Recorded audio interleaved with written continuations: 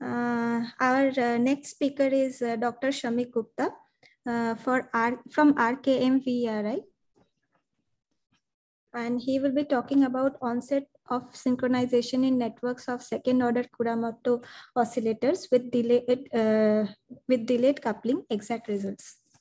Dr. Gupta, over to you. So this is fine, right? Yes. Okay, so let me start by thanking the organizers for the invitation. And I'm particularly happy that one of our former students, Shohili, is hosting the session. So she has been our master's student in the university.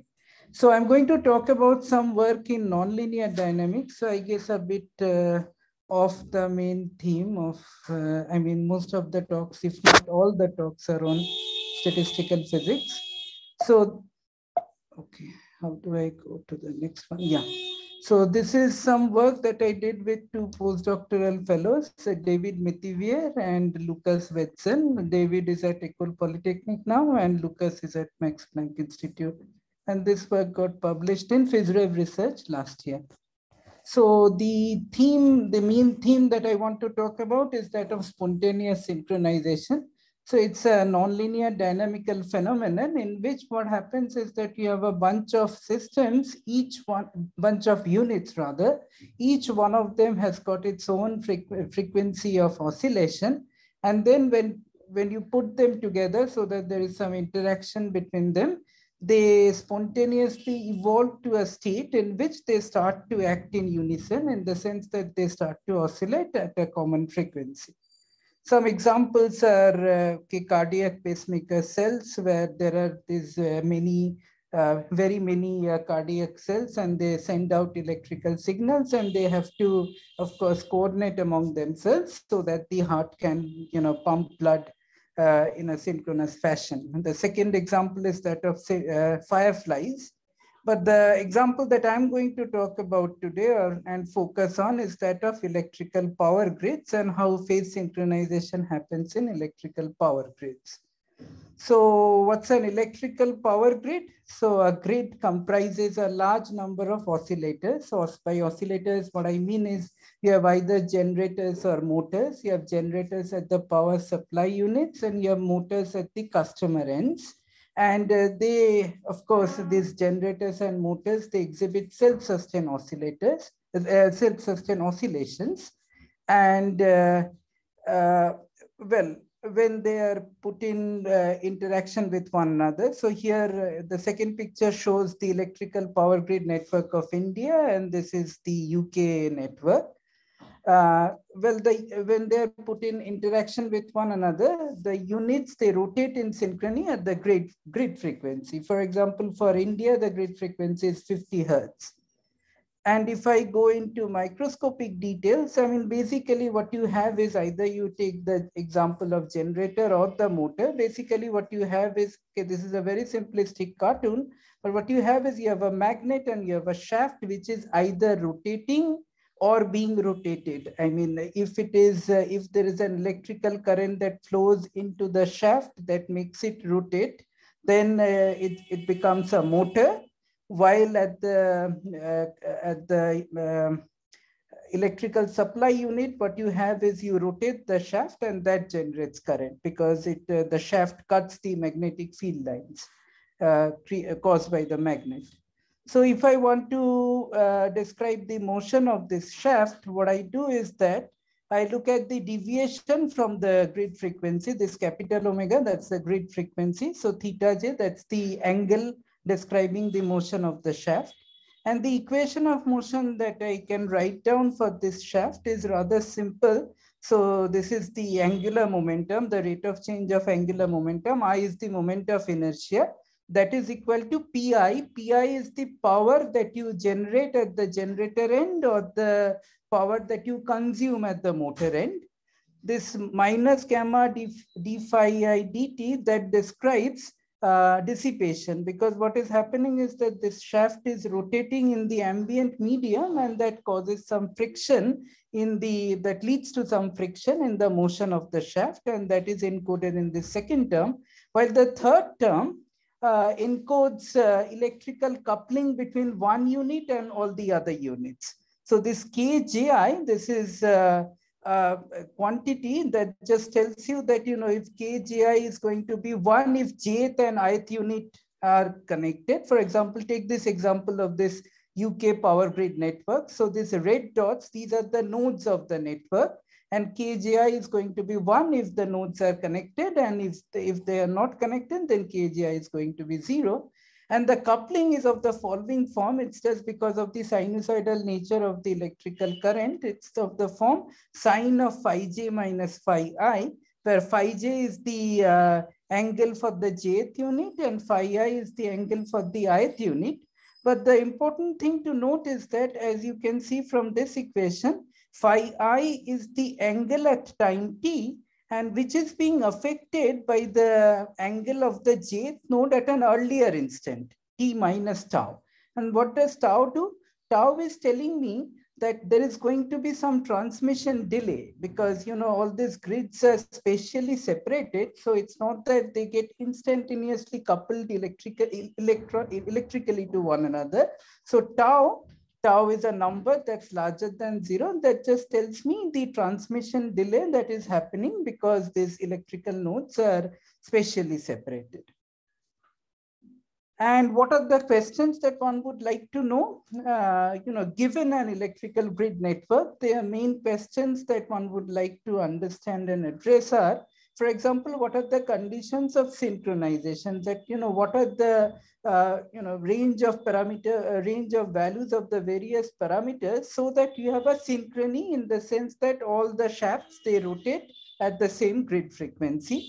And what's the stability of such a state against a dynamical perturbation and structural failures? There could be, fluctuations in one or more links that may lead to outage. For example, here I've cited one example of a blackout power outage that happened in India. That's precisely because of some high loading, like, some of the links started drawing more power, and therefore the electrical grid had to be shut down to avoid accidents and so on. So these are the questions that one would like to understand. So here is the model. So as I've told you, this PI, let's understand that PI is the power that is consumed or generated at the ith unit. So PR is going to be a random variable in the sense that it is going to vary from one unit to another. As I will show soon, it is going to be a quench disordered random variable. For every unit, there is a certain power consumption or power generation that takes place at that unit. Spotlight, okay, it says something. Anyways, okay. So, we are going to analyze this model, but not in full generality. We will consider the case in which every unit is connected to everyone else. That is what we will, what we know, this is the mean field approximation. So which is to say that KJI, this is just K by N. Every unit is connected to everyone else. And then this can be, this model can be looked upon from a very different setting, namely that of particles which are moving around on a circle. Okay, so phi is a angle variable. So therefore I can think of particles which are moving around on a circle. These red dots are the particles which are moving around. And this is the equation, it has the same form as the power grid equation. The first equation is telling me that the rate of change of angle is equal to the angular velocity.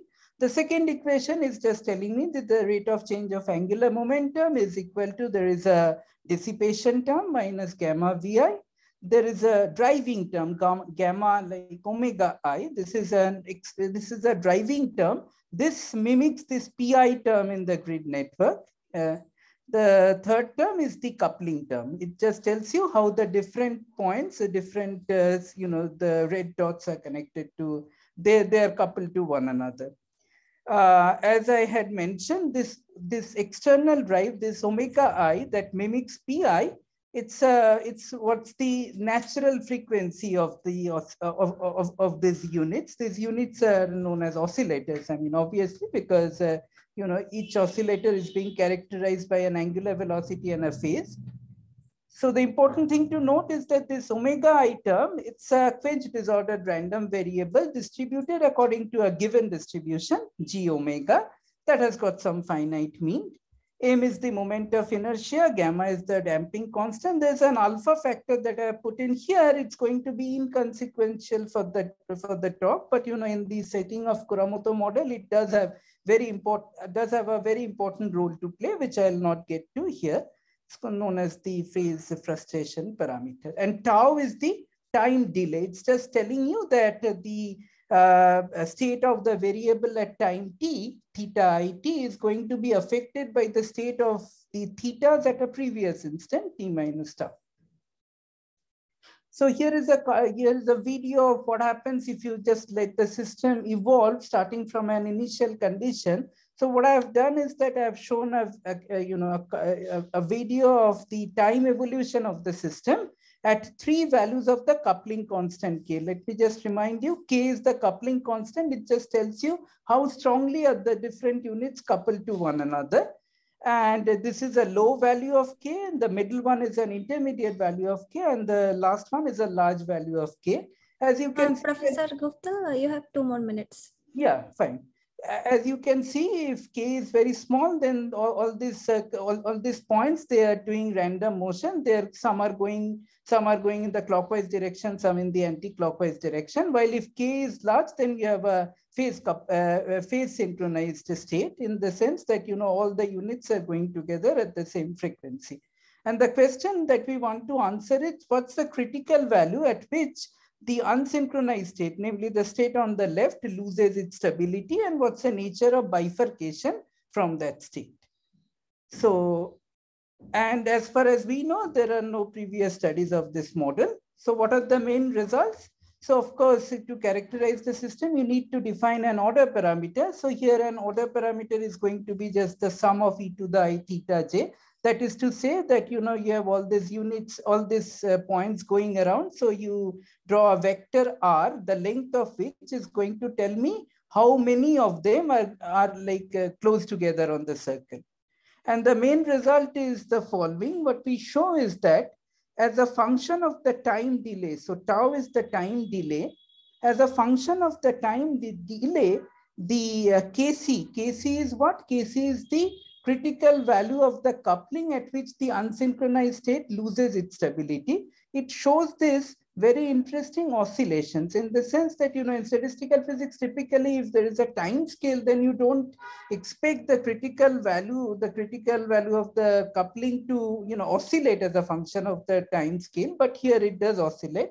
But more importantly, what happens is that depending on the value of the time delay, you may have a supercritical or a subcritical bifurcation from the unsynchronized to the synchronized state. So what it means in terms of picture is that here I've plotted the order parameter as a function of the coupling.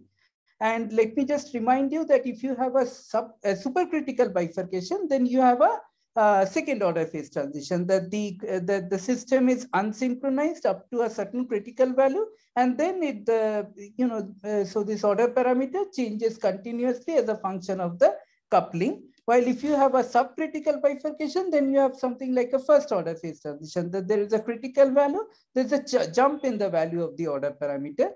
And what our exact results show is that depending on the value of tau, you may have alternating super and subcritical bifurcations. That is, you give me the value of tau, and then it may show a subcritical or a supercritical bifurcation, depending on the precise value of tau that you have provided me.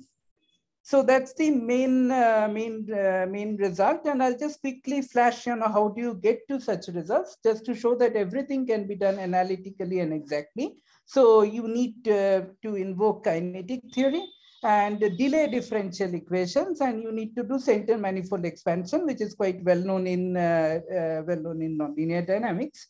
Let me just keep the details of the analysis, and let me just to show that everything can be done exactly. And in fact, there is a parallel between the analysis that we do here and the Landau theory of damping in plasma. This Landau damping theory. This is the center manifold expansion that we did. So let me just come to the final conclusion. This is the main take-home message that you can take back if you wish, which is the following, that there is a time scale in the system, which is the delay that's just telling you how are the different units going to interact with one another, what's the time delay in the system. And as a function of the delay, the system may show a subcritical or a supercritical bifurcation. And the critical point, I mean, the value of the critical strength, it oscillates as a function of delay. So it's not just that the delay, so it's just a simple time scale. It does, in fact, determine whether you are going to see a first order or a second order phase transition. And the first order and second order phase transition, that makes a lot of sense in the context of power grid networks, because if you have a first order transition, then what it means is that the system is very sensitive, in the sense that if you start with a synchronized state, and if there is a little bit of fluctuation or some failure in the system, then it will just, you know, get to the unsynchronized state. I mean, the power grid network would stop remaining to be synchronized. So open issues, of course, you know, we did it for the mean field coupling, but of course, what happens when you, generalize it to networks? And let me skip this autontons and answers. So let me just, end the talk with the, with the advertisement that this synchronization, it offers an interdisciplinary field at the interface of statistical physics and theory of differential equations, which I didn't have time to get into, and kinetic theory and nonlinear dynamics. So thank you for your attention. I guess I stopped on time, and let me also join others in wishing Tansir and Deepak many more productive years. And thanks to both of you for your guidance and whatever you did in all these years. Thank you. Thank you, Professor Gupta. Questions?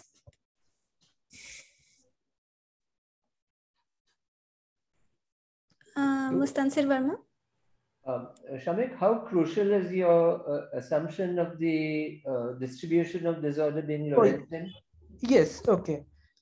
Oops, sorry, did I do something? Yeah, okay. So this general thing, you know, let me just come to the result. Yeah. So we have a result, I mean, that applies to like in any distribution. As you can see, I mean, the C3, this parameter, it tells you whether you're going to have a supercritical or a subcritical bifurcation. And we have result for any distribution. I just showed the result for Lorentzian, but it could be any unimodal distribution. So long as it is unimodal, it is going to work. Okay, thanks. Right. Any more questions? Yeah, I had one. Yeah. So in the context of power grids, I thought there is a frequency like 50 hertz, which is standard. And why are we sort of discussing? Yeah, we are looking at fluctuations about that 50 hertz. So this is the, you know, this is the 50 hertz, this capital omega. Okay. So on the average, of course, everyone is, rotating at 50 hertz. And I want to know what is the deviation from that 50 hertz frequency. So what is the typical magnitude of these deviations? Typical, okay, that depends on, of course, various factors, but I don't know offhand what is the, but it's important to consider the fluctuation, because as I told you, these fluctuations may make the state unstable. Okay. Thank you. Any more questions?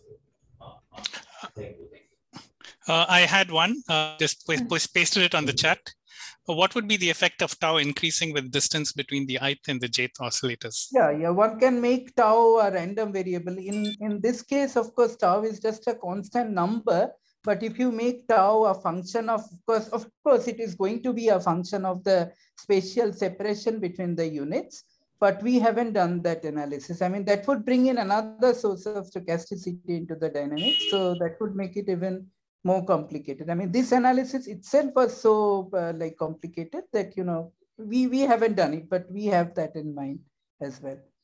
Thank you. Any further questions? If not, then let us thank Professor Shamik Gupta again